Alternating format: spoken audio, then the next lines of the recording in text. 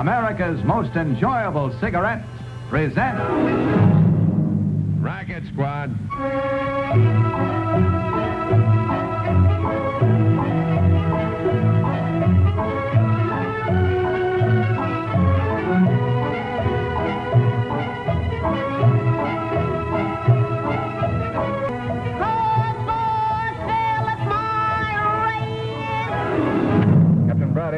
Captain Braddock, ready. What you're about to see is a thrilling, dramatic, real-life story. Taken from the files of the police racket and bunco squads, business protective associations, and similar sources all over the country. It is presented by Phillip Morris as a public service to expose the confidence game.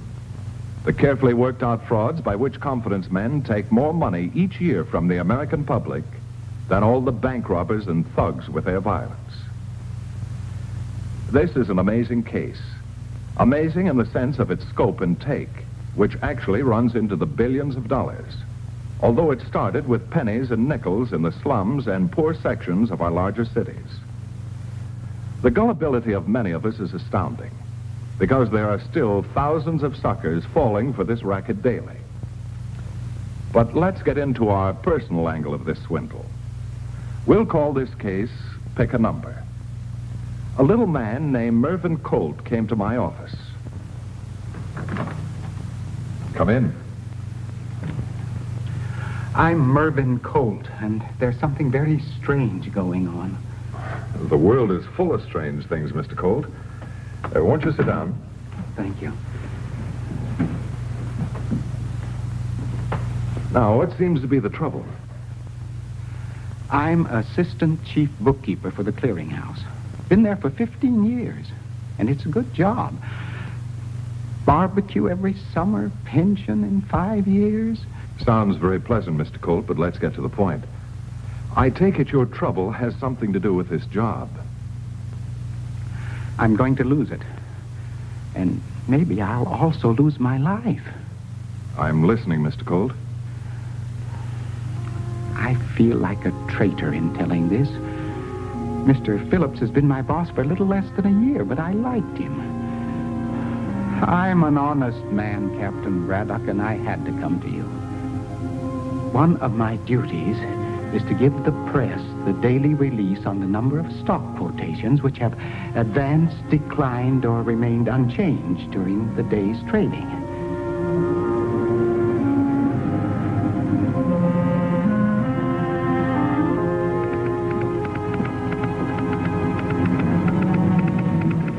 Here you are, Colt.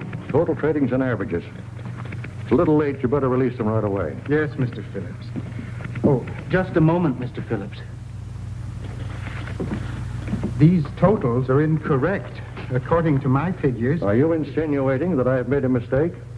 Oh, my, not at all.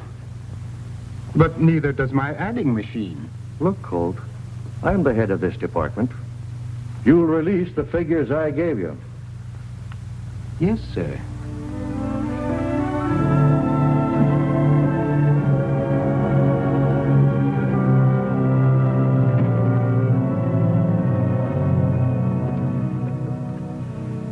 I was pretty confused, Captain Braddock, because this was the third time this had happened.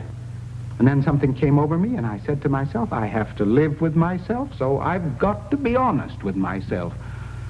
So I released the correct figures instead of his. And the results? It was terrible. After the office closed that night, I stopped, as is my habit, for a small beer at Malone's Cafe.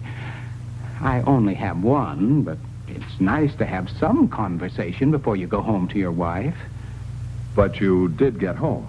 Oh, yes, after I picked up some halibut at the fish market and got the evening paper. Pandora was setting the table when I got there.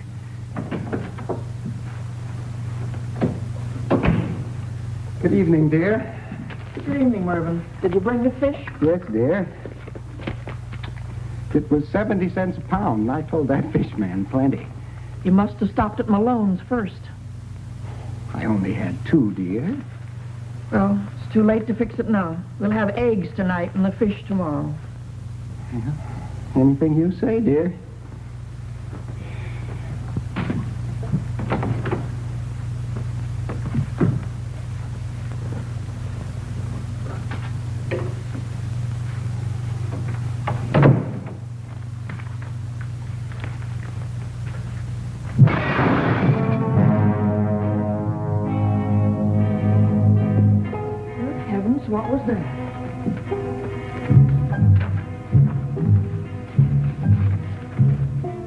you want to stay healthy, from now on do as you're told. You know what we mean, chum. Mervyn, what does it mean? I don't know. Maybe it's somebody from Malone's. I know the kind of people that hang out in saloons, and you'll talk to anybody. Now, don't be that way, dear. You know I'm very particular about my friends. Maybe it was intended for someone else's window. Now, maybe you're right, but it came through ours, and new windows cost money. I think you better call the police. If I call the police, they'll make an investigation, and... well, you can't tell where it would end. Mervyn Colt, what are you talking about? Well, Answer me, do you hear? I did something dishonest this week. You? A husband and a lodge member? What was it? Now, don't lean over me like that. You're stifling me. Twice, I released false figures on the day's averages at the clearinghouse. Oh, I thought it was something important. It is, my dear, it is. Then why did you do it? Well, Mr. Phillips, my boss, instructed me to. You mean he deliberately... Well, then there must be a reason. Well, I don't know. Wait a minute. What is it, Mervyn? Today he handed me a set of false figures for release, but this time I ignored them and gave out the correct ones. Mervyn, you've got me on pins and needles. What are you talking about? Now I remember. I read about this in the paper. Phillips has tied me into a racket, a terrible racket.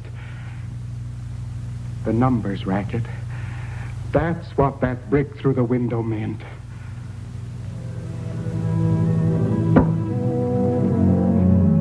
And he was right. Mr. Colt was snagged in one of the worst rackets ever perpetrated.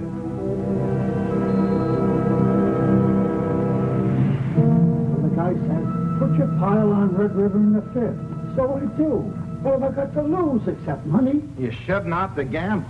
From you, that's a funny. What do you do with your lettuce besides fixing basketball games and fights? So what? That ain't a gamble. It's a business. That mug in the flyaway coat always puts onions in these things. I hate onions.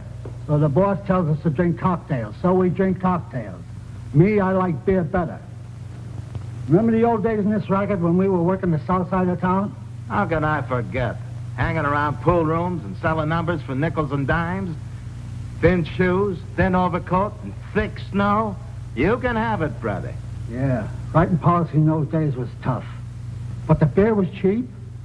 And look what it led to. Big business. Hello, boys. Hello, boss.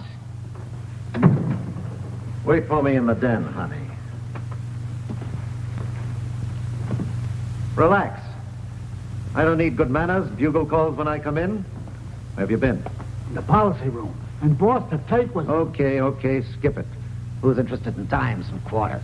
That's how we started. And dimes and quarters makes dollars, Mr. Casada. All right, save it. Martinis, huh? Yeah. Well, that's nice stuff if they mix them good and dry. He don't like the onions. Is that so? Well, that reminds me, speaking of underground vegetables. Did you attend to Mr. Colt? The Yanks ought to sign me as a pitcher. The brick went right through the window. And if they could read, they could make out what the note said. It's the termite can destroy the foundation of great structures. That little man cost me a lot of money today by being honest. We could give him laryngitis with a rubber hose. No, I don't think violence is the answer at the moment with Mr. Colt. Phillips needs him in the clearinghouse. But we can scare him and keep an eye on him. Will do. Okay, boys, have all the martinis you want, only lay off the beer. It's got no éclat. What's an éclat? Didn't you ever hear of a chocolate éclat? Oh. Well, that's it.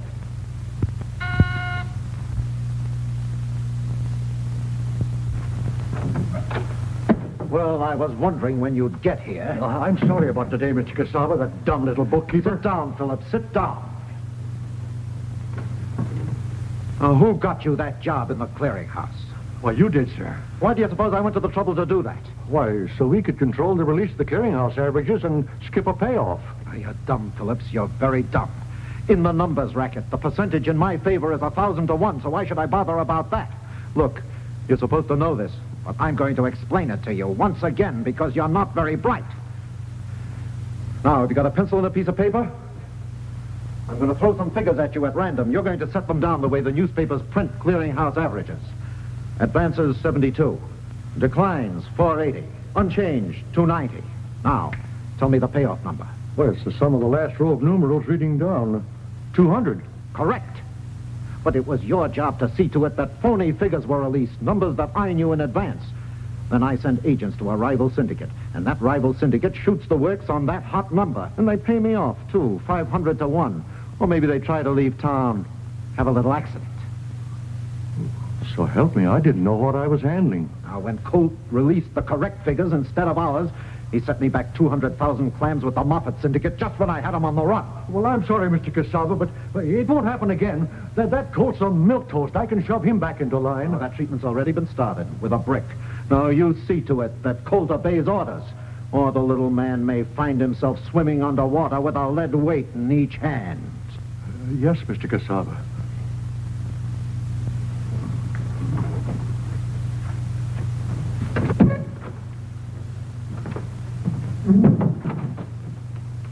Which one of you is Cassava? Who are you?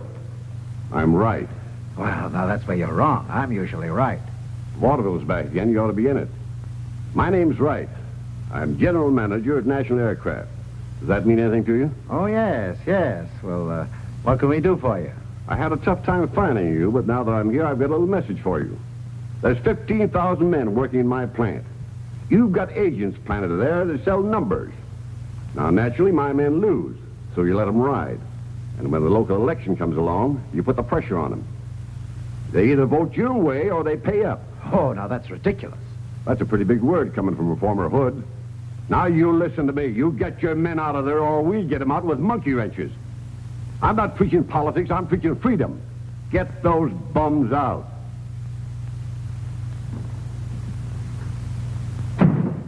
Hey, he's on the level. Well, ain't we all? You know, this has been a very trying day.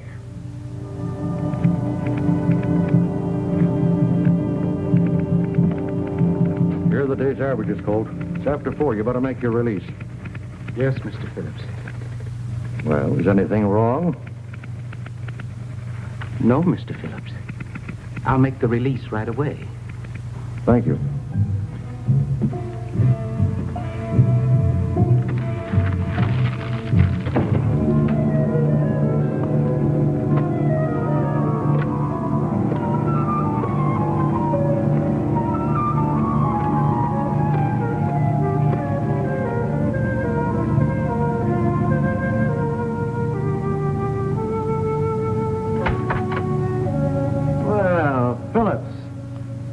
Sit down, my friend, right where you are.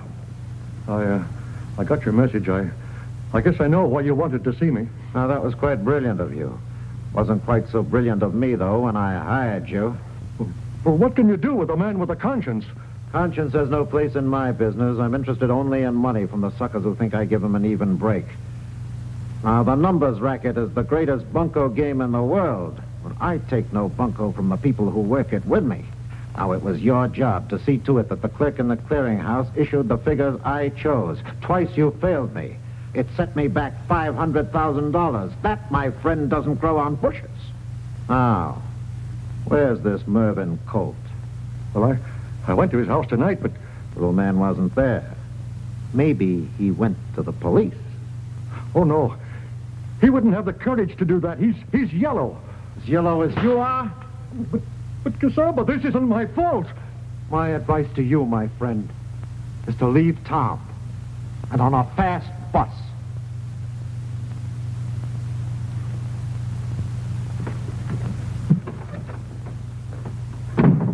He's dishonorable. No ethics. Well, I'm not interested in Mr. Phillips, gentlemen. The one I'm interested in is Mr. Colt. Sure, but where do we find him? All the clothes has gone out of that apartment. Obviously, he's in hiding. He's in hiding because he knows what he's involved in. You find him. When you find him, shut him up. Will do.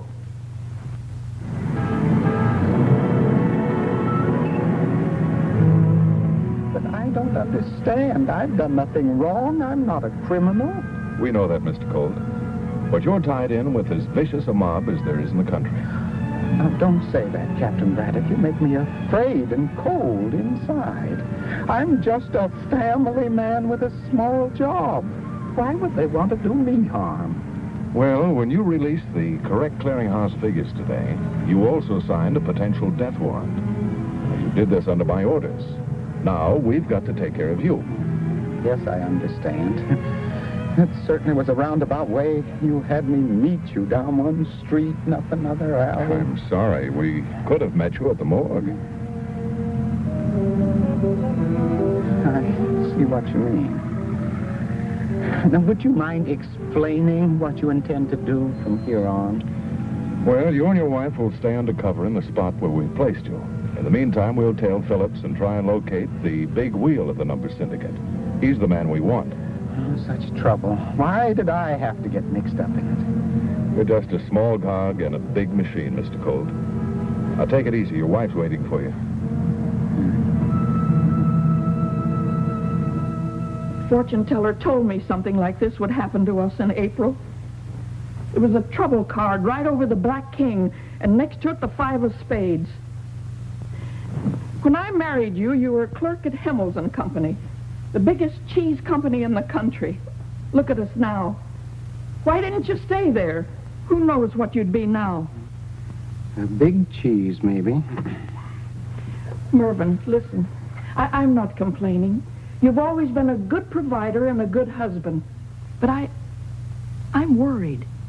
This number racket, it's a vicious thing. The newspapers and the magazines try to destroy it, but it goes on and on. Cheats thousands of people every day.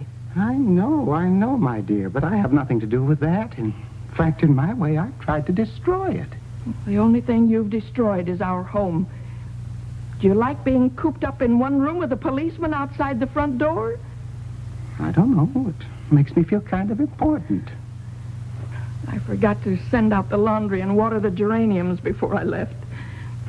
I paid the gas bill today.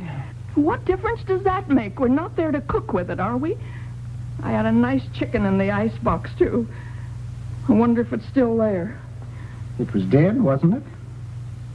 Mervyn Colt, here we are, practically refugees, and you make fun. Is this what you like? One room and a bed? Isn't there anything else you miss? Yes, dear, Malone's. Malone's. I had a home with lovely furniture. Now, Pep, nothing's going to happen to our home while we're staying here.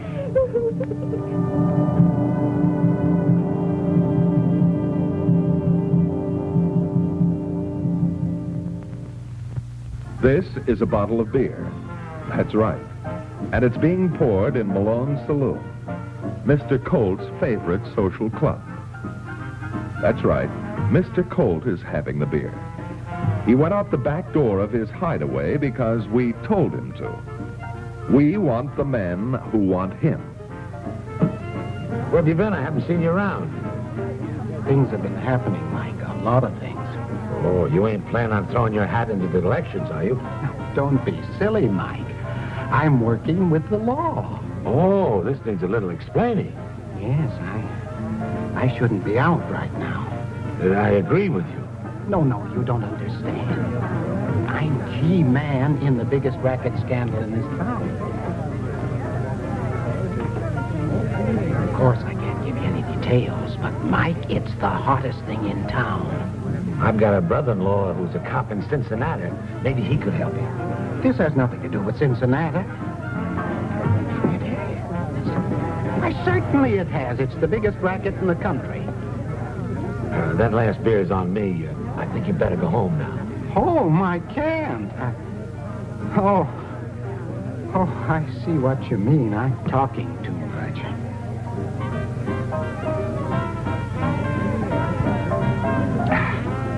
Okay, Mike. I'll let you know how things turn out. Yeah, you do that.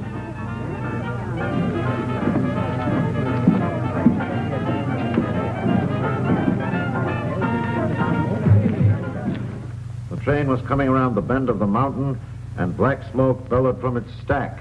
Toot, toot, clang, clang. The sound echoed through the canyon, and Black Tom and his men sat their horses in silence at the far end of the trestle. Dynamite was wired under that trestle, and there was $1 million in the mail car. Black Tom was waiting for the explosion. Pardon me, boss. What's the idea interrupting? Can't you see I'm reading to Peaches? Can she read? Sure, she can read. Only she likes the way I do it better. Well, I got news for you, Mr. Casaba. We found Mervyn Colt. Mervyn Colt? And know where he's living. Well, let's go see Mervyn Colt.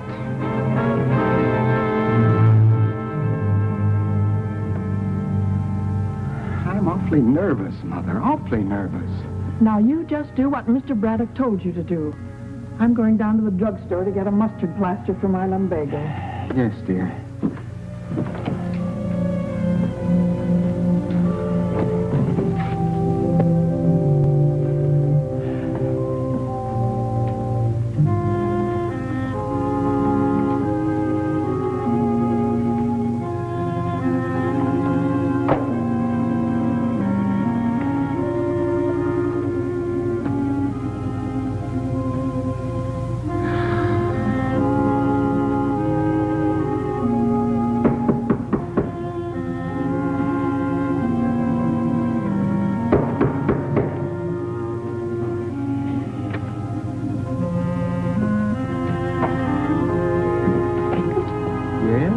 Yes is right. Well, we finally found you, Mr. Colt. Do you know that you've cost me $500,000? Who are you? Never mind the name. I run the numbers racket in this city. And you are part of it, you and Phillips, until you got smart and tried to cross us up. I knew those numbers Phillips gave me were phony. I couldn't be dishonest. Neither can I, so I'm going to tell you the truth.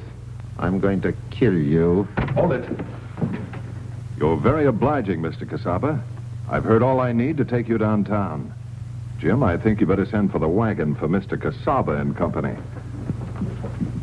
I'm sorry, Mr. Colt, if they roughed you up a bit.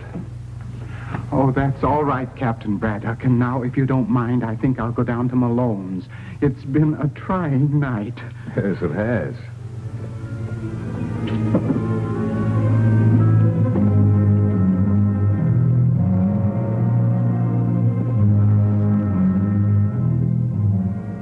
Well, Mr. Casaba and his friends, Lemon, Balkan, and Phillips, aren't selling numbers anymore. They're wearing them at the state penitentiary. Unfortunately, we haven't broken the numbers racket. Granted, we've severed one tentacle of this octopus, but the rest of its arms still cling to a great number of our cities. It's as mean and vicious and dishonest a racket as we know, and it will continue as long as the gullible believe they can beat it. Well, they can't. It's crooked from its inception. Just plain, unadulterated bunco. Remember, if you have $1 and want to multiply it, invest it. Don't pick a number, because the taker has yours before you start. And it can happen to you. Remember this. You can smoke for pleasure today. No cigarette hangover tomorrow. That is the big advantage you enjoy in Phillip Morris. Remember, Phillip Morris is made differently from any other leading brand. And that difference is your guarantee of everything you've ever wanted in a cigarette. Tasty mildness, rich flavor, pleasant aroma, a clean, refreshing smoke, and no cigarette hangover. So,